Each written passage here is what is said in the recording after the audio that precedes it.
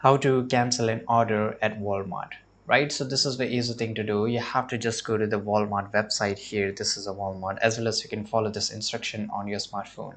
On the top right, you will get an option of sign in. So till now, if you haven't logged in into your account, then you have to log in. By the way, there's another option too. So you can just click on purchase history or sign in or create an account. So purchase history, this is a shortest way. So once you click on track your order, on the left side, you will get an option of reorders or basically registers or track your order, right? So here there's a no option of orders, so we'll just go and click on here, click on sign in. So basically you have to sign in into your account, and once you have signed in into your account, you have to select account option and then select purchase history, right? So you have to just you can say this is a purchase history here. Now click on find the order you want to cancel. So on the left side you will see an option of order. Till now I haven't ordered anything, that's why there's an option of order. But here inside my under items there will be option of orders.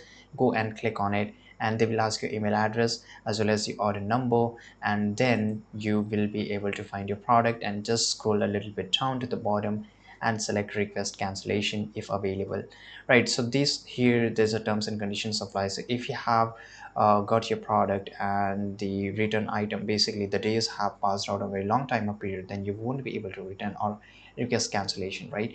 And by the way, it's still in the transit, it's still in you haven't received a product, then you will get an option to cancel. So yeah, there could be some reasons. If you're facing some issue, then you can just always contact the customer care. I hope you found this video very useful. Subscribe.